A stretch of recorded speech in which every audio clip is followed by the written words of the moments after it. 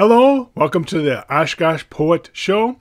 I'm Tom Cannon, the host. I am the inaugural poet laureate of Oshkosh.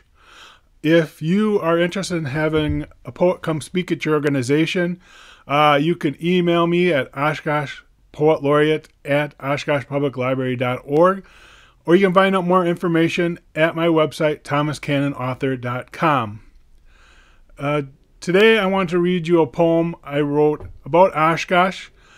Mayor Palmieri had me create this poem for the State of the City Address 2022, and I just wanted a chance to describe Oshkosh. I think that I can be of service to the city by recording what's around us, kind of be a historian for what it's like to be a citizen of Oshkosh. So if you want to see that poem as I originally recorded it, you can go to the Oshkosh Media channel on YouTube, and you can watch the State of the City Address 2022. But here's the poem. A collage of Oshkosh.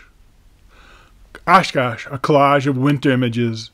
Christmas trees marking the road home on the frozen lake. Shanties against a gray sky.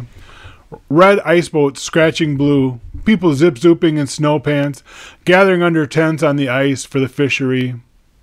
Just down from a dark pool cut into the ice so people in coordinated costumes can hold hands and fling themselves into the frigid for the Special Olympics. Oshkosh, a collage of summer images. Boats burble as they dock at a downtown restaurant or at the Leach to listen to music. Perhaps they jostled the fishing boats bobbing under our bridge, or a family of ducks floating along the Fox River. Seasoned citizens shopping for rutabagas, mixed with newly minted adults in sundresses waiting for bubble tea.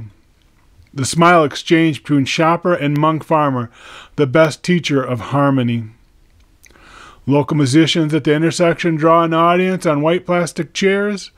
Their music drifts into the open doors of the art galleries and the hardware store. Further down, someone busks an instrument, an open case, and patience. Oshkosh, a collage of the change seasons. Kids in distressed jeans and team jerseys posing for senior pictures against the battered doors of downtown. Or perhaps they're on the grassy square with an instrument or their team ball. Piles of belongings in a line waiting to ascend into the dorms. Down the street from the university, all ages stroll through the tulips and the art shows of a mansion's garden. The Memorial Day march.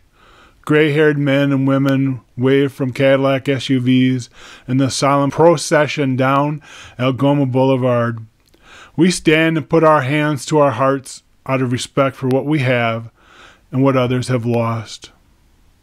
Oshkosh, diverse, in some ways divided. Yet we have no shortage of bridges that can bring us together. After all, at times opposing views can both be true, and it's probably what makes us stronger. All of our kids deserve the best schools, yet new isn't what makes ours good. And even as we complain about the roads narrowing, we find comfort that our own crosswalk is safer. Oshkosh, a city with what it needs. Good companies to work for, skilled people to make them good. Safe roads to bring us home, homes to give us a sense of ourselves, while striving for better. Oshkosh, the city with its name on the truck in the 4th of July parade. Oshkosh, a city of adaptive promises. The shore of the river once dusted with prosperity shines better with entertainment. Sawdust City gives way to Event City. Oshkosh, a city of wards with histories. You can tell which neighborhood by the types of homes lining the street, but I also believe that if you close your eyes, neighbor talking to neighbor sounds the same. We are one community growing stronger with concern for those on the other side of the street. Can Oshkosh become all of its promises? The answer is simple. If this small city can become the busiest airport in the world, we can do anything. Thank you. Thank you for listening, and I hope you enjoyed the poem and living in Oshkosh. Thank you.